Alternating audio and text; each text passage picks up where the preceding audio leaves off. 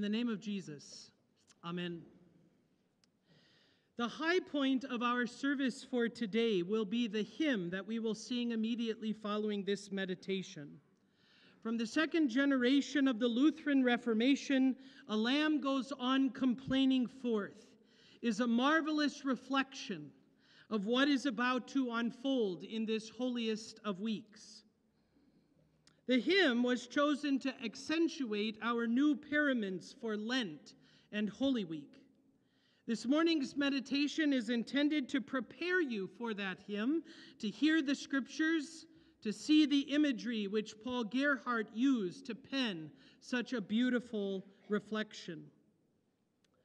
Jesus predicted the cross and the resurrection 3 times before he arrived in Jerusalem, just as we began our service today. Once he set his face like a flint. There was no turning back.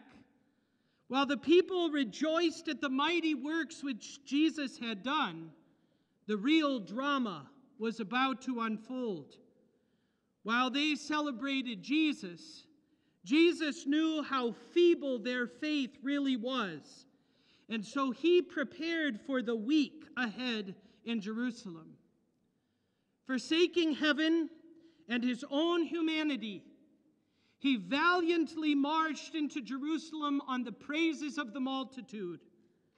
But soon their exaltations would turn to accusations. He knew Isaiah's prophecy. He anticipated that he would experience it to the fullest degree. Despised and rejected by men, sorrowful and acquainted with grief. As one from whom men hide their faces, he was despised, and we esteemed him not. Surely he has borne our griefs and carried our sorrows, stricken, smitten, and afflicted by God. He was pierced for our transgressions. He was crushed for our iniquities. Upon him was the chastisement that brought us peace, and by his wounds we are healed. From the beginning of time, Jesus had been seated at the right hand of God and saw all of humanity's failures, too numerous to count.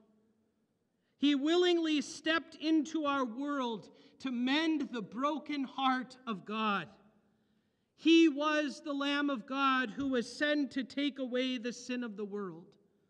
Therefore he humbled himself and became obedient unto death, even death on a cross, to become our soul's greatest friend and Savior. Never has nor will there be a greater love than this. As he laid down his life for us, he opened the way of salvation and gave us the joy and freedom of heaven available to us now. Come down to earth now. We are about to eavesdrop on a conversation between God and Christ as they plan your eternal salvation. The benefits of Christ's obedience are all for your gain. Death is put asunder. Life is handed over.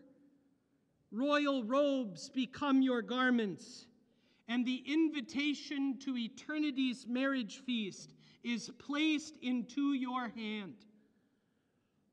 Paul Gerhardt, the lyricist, confidently articulates the hope we now have because of the events of this week so long ago. He never writes an if or a when. It is not a maybe or a possibility, but it is a completed act. It is a sure thing. It is finished, Jesus cried, and your place at Christ's side is secure. This is what Holy Week is all about, dear friends. What has unfolded in our service today will continue to be revealed throughout the week. Here is the good news of God's good and gracious will for you. He sent his own dear Son to suffer and die for the sins of humankind, and the Son eagerly, willingly accepts the commission to rescue and save all people from sin, death, and the power of the devil. This is what Holy Week's all about, dear friends. Shouting crowds and waving palms, broken bread and wine outpoured, a worn wood cross and nail-pierced hands. All week, you are invited to see and to hear what God has accomplished through his Son, your Savior. O wondrous love, O loving might, O love, this love who came to save.